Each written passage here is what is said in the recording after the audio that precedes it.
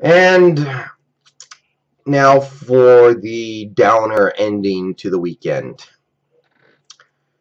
Seahawks head into New Orleans and drop a nail-biter. So, again, I didn't make pregame this week. Didn't get around to it. Going into this game, there were a lot of things I really didn't like. There were a lot of things about this team that made me feel very uncomfortable, but I still thought we were probably going to win. I mean, New Orleans, they're a team that has a very bad defense. They're a team that has problems on offense, really. I know their offense ranks very high in general, but they're not a juggernaut either. They have things, they do things that you can exploit, and I just felt like that we would ultimately find a way to take it. And okay, I'm going to talk about the team a little bit because I'm not really mad at this team.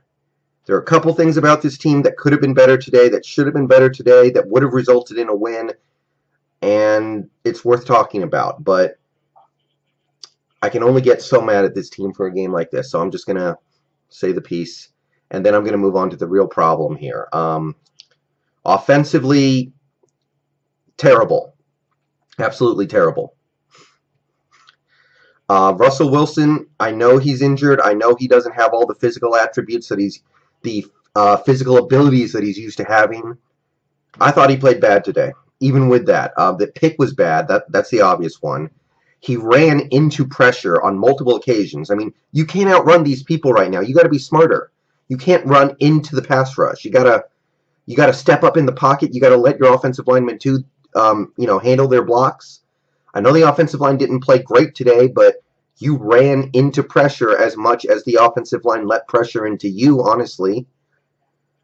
So I was not impressed with the game he played at all, and against a very bad defense with an offensive line that honestly I don't think played terrible. I mean, it was not like last week at all. You got to be down on his game a little bit today. I thought there were some things out there that he really just left out. Play calling, that's the other thing. This is a Russell Wilson and Darrell Bevell thing, and I know the offensive line is not good right now. I know the team is having player problems on offense right now, but the play calling today, I appreciate the creativity, the throwback to Tanner McAvoy. I love it. That was a great play. Nearly ended up in a touchdown, ended up generating a touchdown. You know, I like the creativity, but getting Christine Michael 10 carries in a game where he played pretty good. I thought he played good when he got the ball. I thought he was doing what he could. I don't like that. We ran the ball a total of 17 times today, and a couple of those were scrambles by Wilson. I know the Saints have a weak pass defense. I know you can pick them apart a little bit. I know we didn't have that many possessions. I don't understand why you don't run the ball a little more, especially when you're having decent success running the ball. Doug Baldwin, Jimmy Graham, 11 total targets in a game where you throw the ball 36 times. I'm sorry, those are your guys. Jimmy Graham, Doug Baldwin, those are the superstar talent guys. Those are the guys who are among the top 10 in the league at their positions. You got to feature those guys. If they're getting double covered, you find a way to get them open. And, you know, the big thing I'm really going to take away from the offensive play calling in this game. Last play of the game, we're 10 yards out. We need a touchdown to win. 2 seconds left. It's 4th down. And we throw a planned fade route to Jermaine Kearse. And I don't know if Russell Wilson did that. I don't know if Darrell Bevell designed that, but that's terrible. I love Jermaine Kearse, but he's not a dynamic talent. He's just a guy who does his job. He's just a receiver who can get open and catch balls, and he's good. He's fine, but you've got Doug Baldwin, who is getting open at an alarming rate this season and catching everything that gets thrown his way. You've got Jimmy Graham, the physical 6'7" freak. Find a way to get those guys the ball. And we didn't even give them a chance. We didn't even look at them. That play was 100% going to Kearse.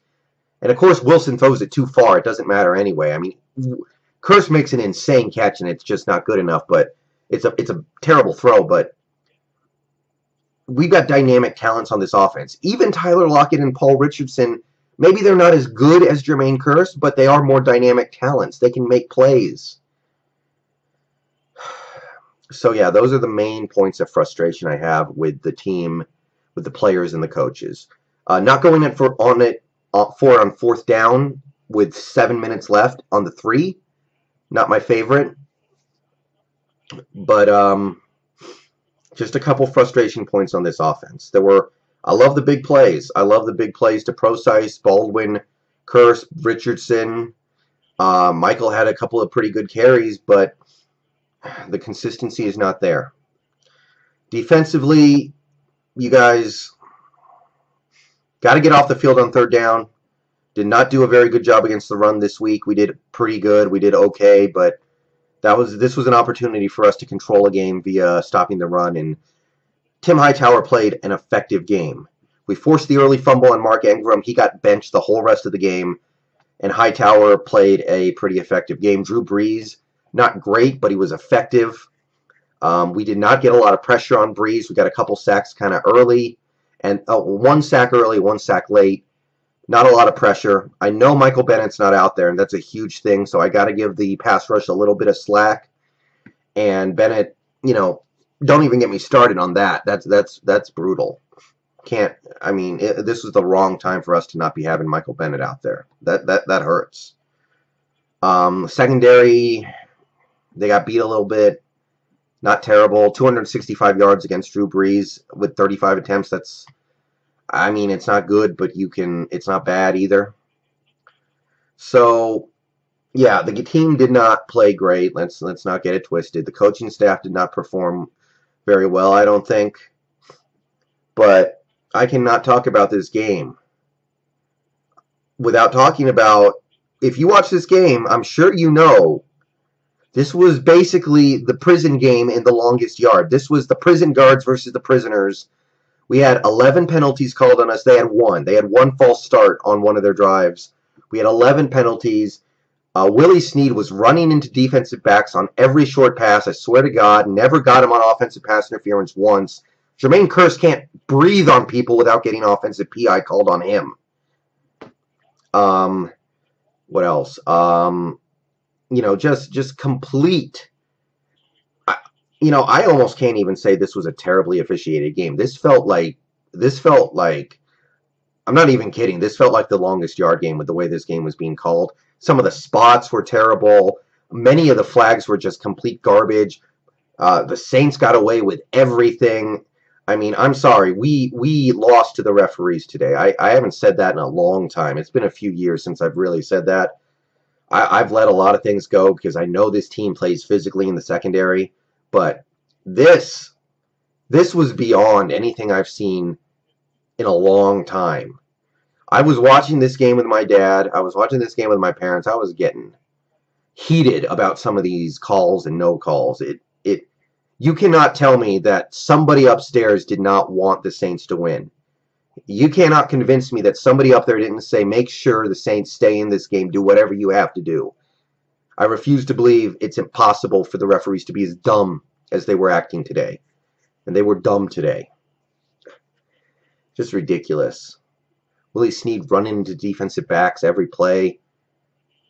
Phantom holdings on the offensive line. Phantom blocks in the back on frickin', I can't even remember who it is now. Paul McQuiston or whatever. The Saints are garbage. The Saints are a garbage team, garbage franchise. The fact that we almost won this game proves how garbage they are. They had the game basically rigged for them, and they still pretty much, it came down to the last play. Any half-decent team would have won that game by 20 points with that much shit going their way. So, Ed Hockley, you suck. I used to like you, but after today, you're dead to me. You come home tonight and your dog's dead, I'm going to applaud. I can't. I'm sorry. That's just horse shit. This is why I can't bring myself to really do anything more than mention in passing the Julio Jones defensive pass interference thing. Because I know this shit's going to happen. If you look it up, the last 3 years, no team has had a bigger penalty deficiency than the Seahawks. Every year. It happens every year. I think we've had maybe 3 defensive pass interference penalties called on opposing defenses over the past 2 years or some ridiculous bullshit like that. So yeah, that's my rant. I mean, that pissed me off. I mean, today was not even just the calls were bad. This was Roger Goodell was pushing the Buffalo Wild Wings button in his goddamn office. And Roger Goodell, this is why your league is down in ratings by 12 or 13 or whatever the hell it is %. This is why people are not watching your goddamn games. There are a million reasons. This is one of them. I mean, I was just watching the Tampa Bay-Oakland game, the end. Oakland had 23 fucking penalties called against them in this game. 23. How can you even watch that game and have a decent time? How can you watch a game where one team gets 23 penalties called against them and enjoy yourself? This is why people are not watching your games as much. I don't know what you need to do. I mean, it's almost like you got to change the rules so there aren't as many penalties. I've heard many theories, but this product is becoming difficult to watch. I can't say I had very much fun watching the game today. It just felt like the league was against you. And I can't imagine anybody having fun watching the Oakland-Tampa Bay game. There were over probably 30 penalties total in that game. How can you have fun? Every other play results in a flag. How can that be good football? How can that entertain anyone? Okay. I should stop being upset about that. I know it's how it goes. I know the team could have played better, but today went above and beyond even like the Jets game earlier this year. The Jets got a bunch of calls in that game that pissed me off. But I didn't even mention that in the post-game video because it's just what happens in the NFL. Today was beyond that. Today was it's something else, and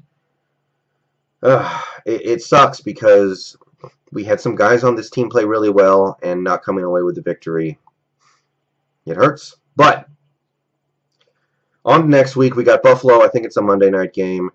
We need this win because the next 2 games are going to be really tough, and without missing some of the players that we're missing, I mean, the injuries on this team are piling up, and it's becoming like an insurmountable problem. I don't know. All right. I'll make a pregame video this week at some point, but I don't know. It's tough right now. This is not the way we wanted the season to go. Everybody's getting hurt.